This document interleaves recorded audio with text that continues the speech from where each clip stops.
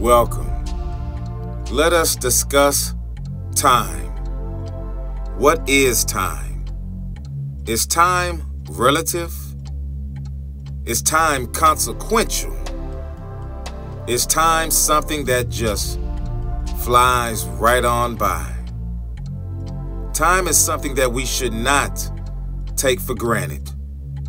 We must pay attention to the doors that we open. We must pay attention to the routes that we select. Because each time we open a door, you must be aware of what is on the other side of that door. Because you don't have as much time as you think you have. Are you spending time with your loved ones, or are you just being focused only on your goals, only on what it is that you are trying to achieve in your life? Have you noticed that person with that sign every day? Every single day asking for food? Or has it just numbed you over time? Has heartbreak over time numbed your feelings towards relationships? Have feuds with family members over time numbed the way you feel towards them? Have situations over time caused you to just give up and give in? I believe time is more than relative. I believe time is more than consequential. I believe time is God. I believe God has no ending and no beginning, because each generation must formulate how they calculate their time and what they do with their time. The time we live in now is not the time of 200 years ago. The way we move now and the things that we do now is nowhere near the way it used to be. So keep in mind, you must utilize your time in a correct, in a wise fashion. Don't take it for granted. Use it wise. Use it the right way. Spend it with people. Do not use your time as you would use currency. Don't bank your time, because there is no time bank. There is no PTO.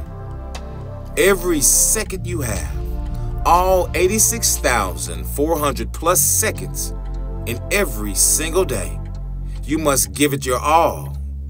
You must give it your all. You must use all of your time with discretion, but you must utilize all of your time with all of your heart.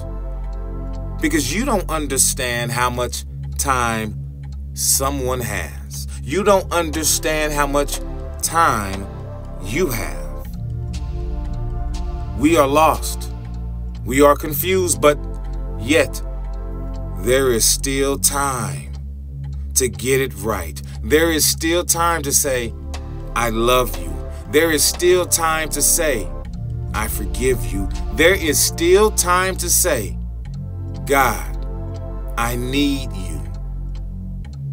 Time cannot be destroyed. Time cannot be created. But time has the capacity to repair.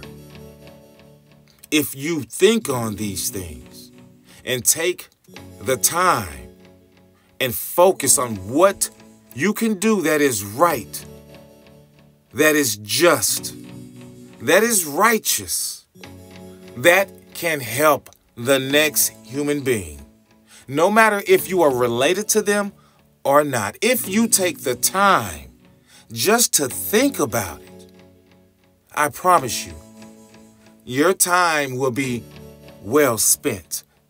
Since we love to match time with currency, we say money is time, but money can be replaced. Time cannot be replaced. You only have a select amount of time. You only have that. And your family members and your friends and even the strangers who you don't know only have a select amount of time. And it is about time that we see these things, because God is here within you, within me. We are one race, God's race. And it is about time that we see this and we unify together as the human race. We all breathe the same air. We all blink our eyes. We all have someone or something in this world that we love. And we know time should be cherished. Time should be utilized. Time should not be wasted. There are many people who look back at their life and say, if I had the time or the chance to do this again, I would go about it another way. So listen closely and use the time you have wisely. Use the time that you have as God gave you this time. Don't use this time that you have right now as if you have infinite time. Though time is infinite, the time you have is not infinite.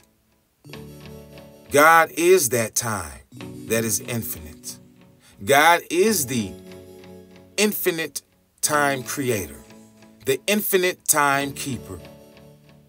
We only have years to track our time. But are you using it wisely? Keep in mind, use your time